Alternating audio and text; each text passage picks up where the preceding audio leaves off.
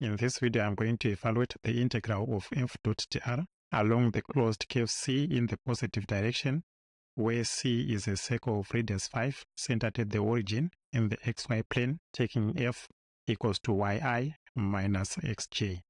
So given that information there, we evaluate that line integral. We first look at what we are given. We are given that our f there is yi minus xj. The dr there is equals to dxi plus dyj. So substitute those into the integral there. We would have the integral along the closed curve C in the positive direction of yi minus xj dot dxi plus dyj.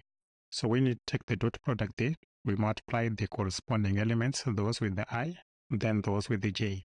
And our integral will become the integral along the closed curve C in the positive direction of y dx minus x dy. But we are given that the C there, the curve is a circle of radius 5 centered at the origin.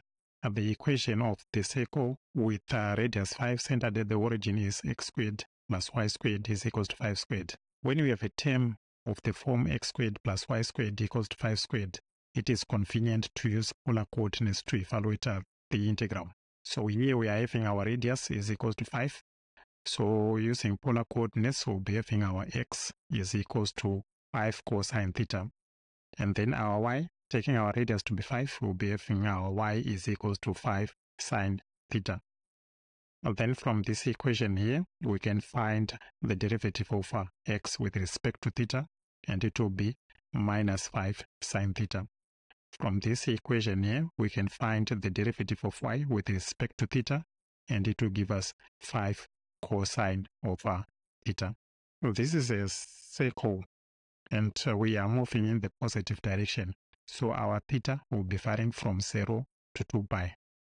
So that's the information that we have now. But from this equation here, we can rewrite it so that we have a dx there. So we have our dx will be equals to minus 5 sine theta d theta. I rewrite this equation so that we get dy, and we have dy is equals to 5 cosine theta d theta. So now what we have there is, we have our x is 5 cosine theta, our y is 5 sine theta, our dx is minus 5 sine theta d theta, our dy is equals to 5 cosine theta d theta. And our theta is varying from 0 to 2 pi. We then go on and substitute into our integral here. So for the first part, where we have y dx, we would be having the integral from 0 to 2 pi of 5 sine theta minus 5 sine theta d theta. For the second part, where we have minus x dy, it will simplify to minus 5 cosine theta times 5 cosine theta d theta. Now looking at this part here, we can multiply those, and that will simplify to minus 25 sine squared theta and d theta. And on this part here, it will simplify to minus 25 cosine squared theta and d theta.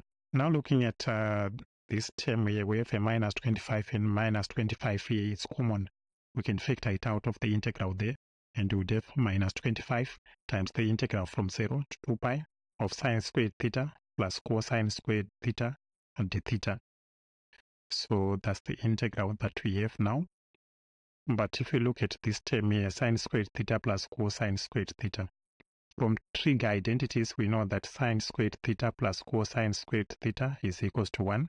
So that highlighted part will be a 1, and our integral will become minus 25 times the integral from 0 to 2 pi d theta. And when we integrate there, we'll get minus 25 times theta, then put in the limits 0 to 2 pi. When you put the limits 0 to 2 pi, we get 2 pi minus 0, which gives us a 2 pi. So we'll remain with minus 25 times 2 pi.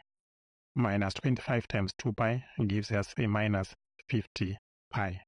So what we are having there is that integral along the closed curve C in the positive direction is minus 50 pi.